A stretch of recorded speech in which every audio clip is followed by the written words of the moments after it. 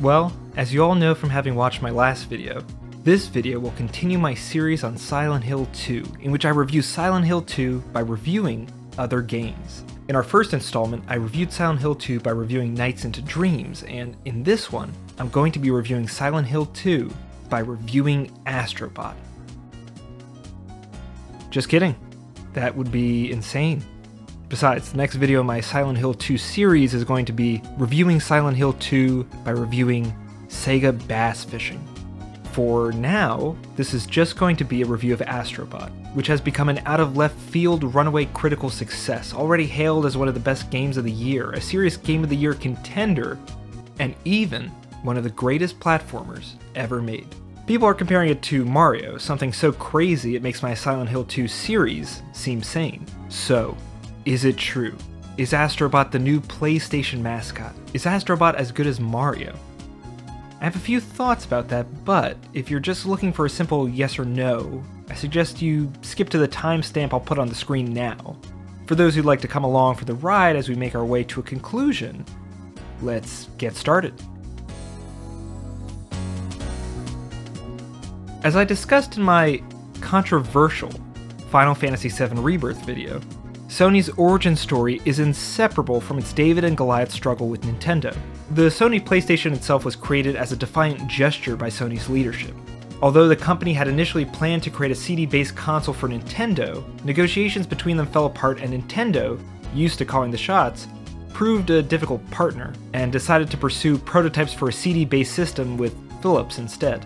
Sony got its revenge in success, creating the PlayStation for itself and differentiating its brand from Nintendo's by leaning into everything Nintendo wasn't. If Nintendo was for babies, PlayStation was for adults. This proved a winning strategy because PlayStation caught the attention of actual adults, as well as all the kids who wanted to be adults, which is almost all kids. At any rate, PlayStation won that round of the console wars because it was cool, not some toy for babies. So, fast forward to the present day, and we have people clamoring, declaring that PlayStation has finally found its mascot. But how could PlayStation, the adult console, how could PlayStation have as its mascot a chibi-looking, high-pitched sounding, cheery little robot buddy? Well, actually, it makes perfect sense. Astrobot is sweet and cuddly, sure, but he can also only do two things: jump and punch. And he doesn't just punch enemies. He can punch anything and anyone, and does. He punches friends, animals, objects. Punching is his way of interacting with a world he loves, a world that also seems to love him. And the thing is, the people or animals he punches don't really seem to mind. The punch here is like a ribbing, a tap on the shoulder, a punch buggy punch, a nookie. Here's what it means that Astrobot loves to punch, and that the world he punches doesn't seem to mind. It means, first of all, that Astrobot the game isn't the sentimentalized idea of, quote, something for kids, which makes Astrobot the figure still consistent with that original PlayStation ethos. And second, it's a way for Astrobot to channel the sense of hostility that's essential to playfulness. The fact of the matter is that any game you can think of is built on playful hostility. In football, guys crash into each other, take each other down. In chess, pawns are taken, queens are killed. Even in something like Foursquare, you hit a ball, you try to get the other kids out. The thing that thrills kids about play, the thing about it that connects with them on a primal level, is that it lets them explore their own curiosities, and it lets them know that to feel aggressive, to want to win, to want the other player to lose, to feel that way is okay. There's even parts of feeling that way that are fun. So, the punches are the first thing that makes Astrobot make sense as the PlayStation mascot. The other thing that makes him the perfect PlayStation mascot is his lack of identity. Now, that may sound counterintuitive. Shouldn't a mascot have a firm, solid identity? Isn't that what makes Mario and Sonic so valuable to Nintendo and Sega, their recognizability? Mario goes, wahoo. Sonic goes, gotta go fast. Astrobot doesn't really say anything, although his theme song is catchy. From the beginning, PlayStation prided itself not just on the maturity of its games, but on the sheer diversity of its library. You could find almost any kind of game in its library, an advantage that was due in part to the higher power of the console when compared to Nintendo and Sega. PlayStation would be able to run a game like Final Fantasy VII, when Nintendo and Sega simply couldn't. And this advantage, this huge library, it's also due to the fact that CDs are cheaper to produce than cartridges. Because of that, PlayStation has any number of iconic characters. Maybe none as iconic on their own as Sonic or Mario, but they have Jack and Daxter, Ellie and Joel, Kratos, Solid Snake, Nathan Drake, the kid from Boku no Natsuyasumi. The main character from Journey, they have Eco, for God's sake, the famous character Eco. What makes Astrobot the perfect mascot for PlayStation is this. He can inhabit all of these characters.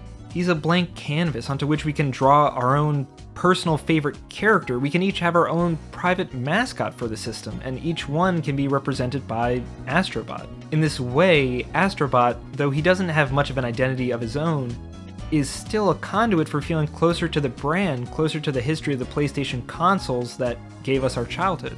And the fact that Astrobot lives in a universe where he and his friends literally pilot PlayStation consoles, journeying across galaxies of stories all experienced through the very same thing we're using as players. Astrobot hops onto a literal PlayStation 5 controller to enter and exit levels.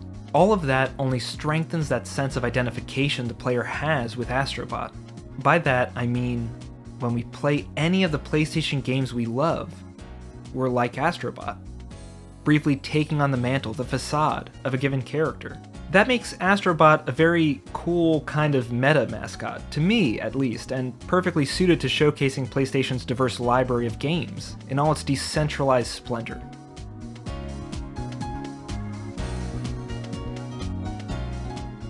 So we know that Astrobot is the perfect mascot for the PlayStation because he punches things, and because he can be any character. But is Astrobot the game, the first full-fledged outing for Astrobot the character, as good a platformer as any given Mario game? Alright, well, it's as good as Super Mario Sunshine. A game that comes to mind in part because of the fantastic button mini-levels, X, square, triangle, and circle, which are super abstract single-shot levels that bear a huge resemblance to those abstract levels in Super Mario Sunshine where they sing the theme song a cappella. Those were my favorite levels in Sunshine. Moreover, there's obviously a bit of a Mario Galaxy overtone in terms of the journeying to different planets in an effort to strengthen the main starship. And there are certain power-ups that feel similar to stuff in Galaxy games, and there are aspects of the collectathon that are kind of like Mario Odyssey. Just like some moons are no-brainers and some are fantastic, some of the rescued bots here are a little uninspired, though the vast majority are a lot of fun. Here's my one actual complaint about Astrobot, by the way. I don't think there should have been any normal bots. I think they all should have been PlayStation characters of one kind or another. There are so many PlayStation characters to choose from, and it would have been cool to see them go even more niche. Maybe for the sequel. So, it's as good as Super Mario Sunshine, which is pretty great. But to me, the amazing thing is that this is a whole new major platformer of which we can take notice, standing outside comparisons. And it comes from a team that couldn't deserve it more. I hope this success inspires Sony to reinvest in these more deliberately crafted, shorter, outside-the-box games. And I hope Team Asobi can rest easy, knowing that they've brought fresh air into a year that's recently seen Sony plagued by disastrous aesthetic decisions leading to disastrous financial outcomes, like Concord. So yeah, those are my thoughts. Thanks for watching, thank you. And now I'm just going to end with a troll for people who just skipped ahead to hear a simple yes or no verdict. You guys, the real ones, the ones who watched everything, you guys can stop watching now. Thank you for watching. I now give you my simple verdict on Astrobot and the idea of whether it's as good as Mario and whether Astrobot can serve as a mascot for Sony. And in giving you this simple verdict, I will simply have to quote the great psychoanalyst D.W. Winnicott.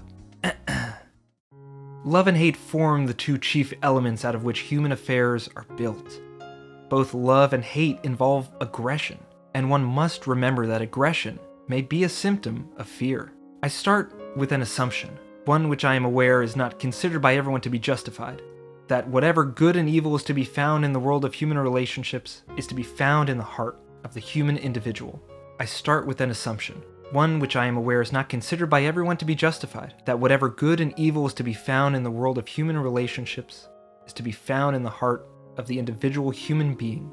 I carry the assumption further and say that in Astrobot, there is love and hate of full human intensity. If one can think in terms of what Astrobot is organized to withstand, one can easily arrive at the conclusion that love and hate are not experienced more violently by the adult than by Astrobot.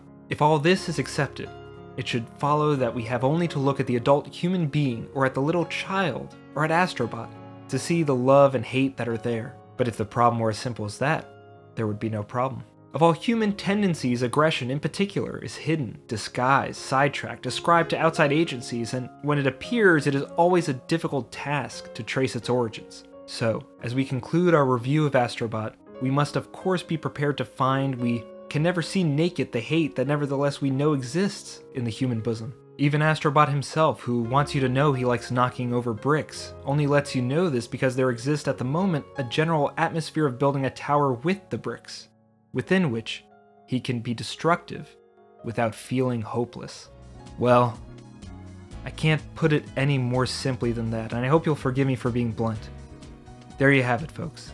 Thanks for watching.